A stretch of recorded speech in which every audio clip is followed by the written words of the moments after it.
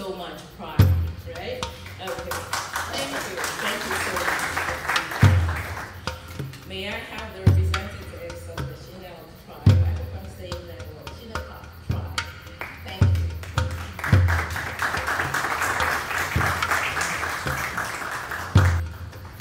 You're very welcome.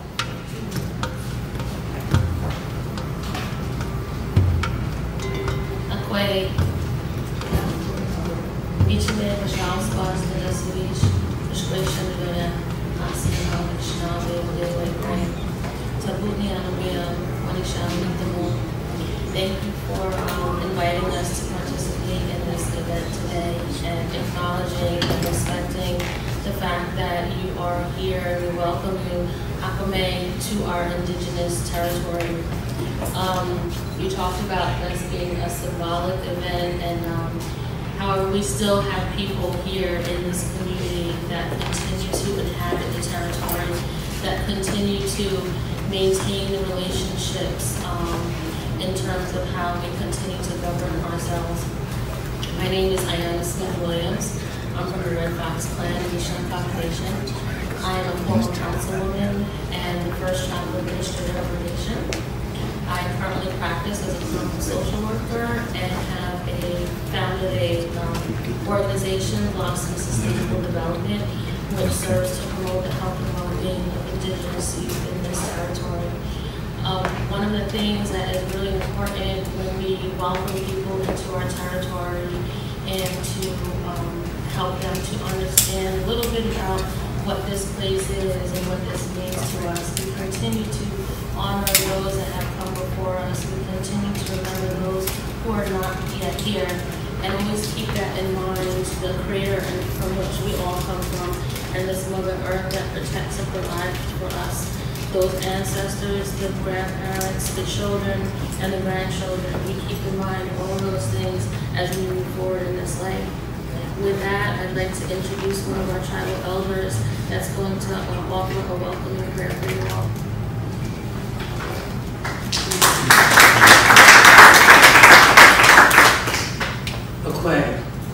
Akwai. My name is Jennifer E. Cuffy Wilson. I'm Shinnecock Montauk, and I am the daughter of Corcoran and Muriel Cuffy.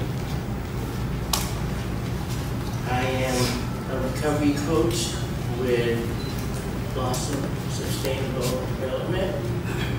I have 25 years clean and serene in recovery.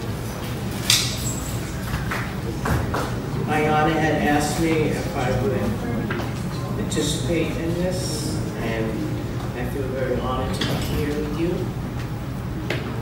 And this morning, before we came, I came across something that I read every morning. And it's the Elders Meditation of the Day. It's from White Bison for Variety.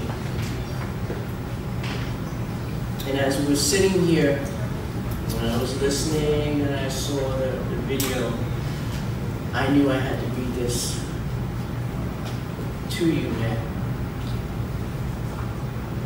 My friends, how desperately do we need to be loved and to love? Chief Dan George. Oh, my great Creator, help me this day to love myself. I can't give anything away that I don't have myself. If I am to love others, then I must love myself. If I am to forgive others, then I am to forgive myself. If I am to accept others as they are, then I need to accept myself as I am. If I am to not judge others, then I need to lighten up on myself. Let me experience this power of love. My Creator, today I will love myself so I can love my neighbor. I will look at each other, I will look at each person today and see you, your light within them. If I do this, I will hold my brothers and sisters without guilt.